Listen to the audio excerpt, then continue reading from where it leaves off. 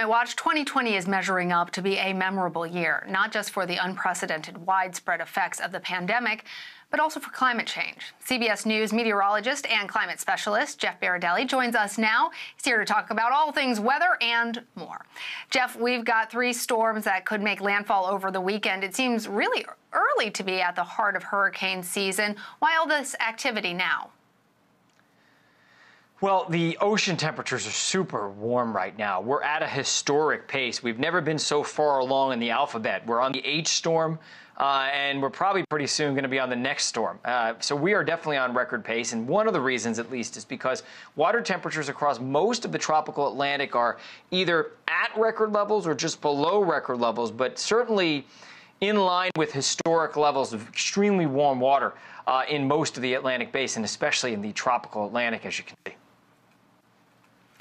Well, we've got a bunch of tropical storms. Hanna, another one who is approaching the Caribbean is Gonzalo, and Douglas has already reached hurricane strength and is headed for Hawaii. What can you tell us about these 3 potentially big storm fronts?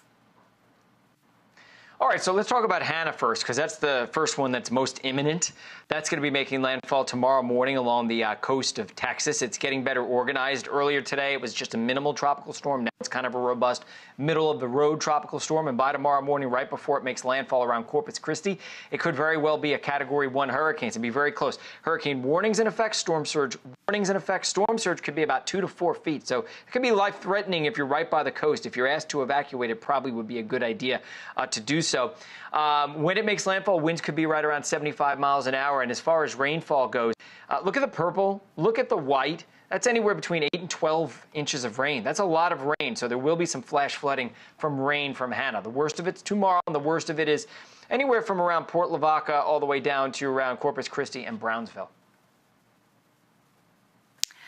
And we're talking about the other 2 storms as well. Yeah, let's talk about Gonzalo out in the Caribbean and Douglas heading over for Hawaii.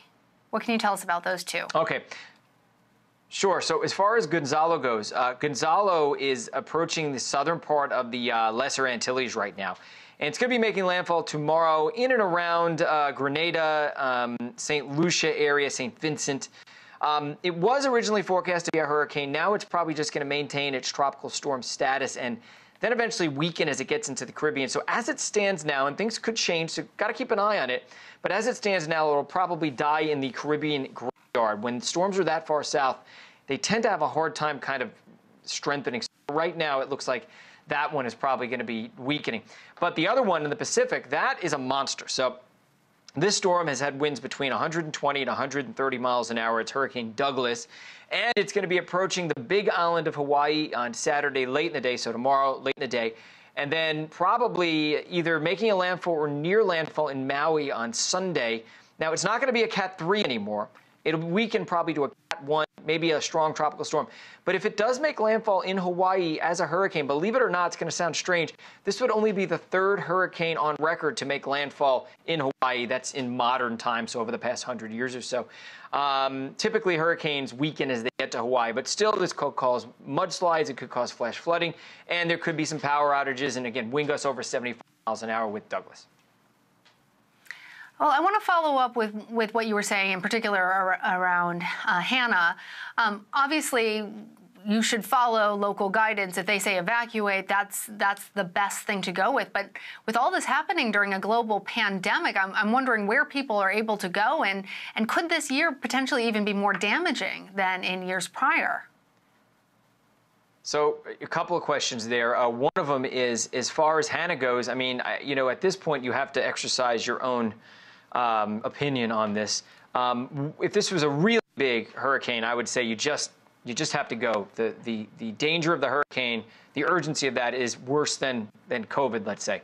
But in this case, it really depends on how these facilities are set up. Now, they've had plenty of time, local officials and FEMA, to figure this out before the season. What were they going to do if they had to issue evacuations? And the idea was that they were going to start early. Well, they didn't get much advance notice on this as far as a hurricane goes, because it wasn't predicted to be a hurricane a couple of days ago. Now it is. That does make it difficult.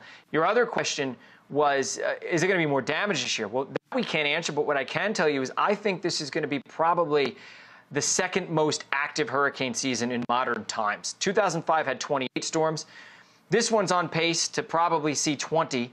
The record behind 28 storms in 2005 is probably around 20, I think it's 20 storms. So if we get to 21, 22, we would break that. So, and I think we're on that pace. Honestly, it's going to be extremely active and some very intense storms likely this year because water temperatures are literally jet fuel. It's like steroids out there in the Atlantic right now. Yikes. Jeff Berardelli, thank you for watching all of this for us.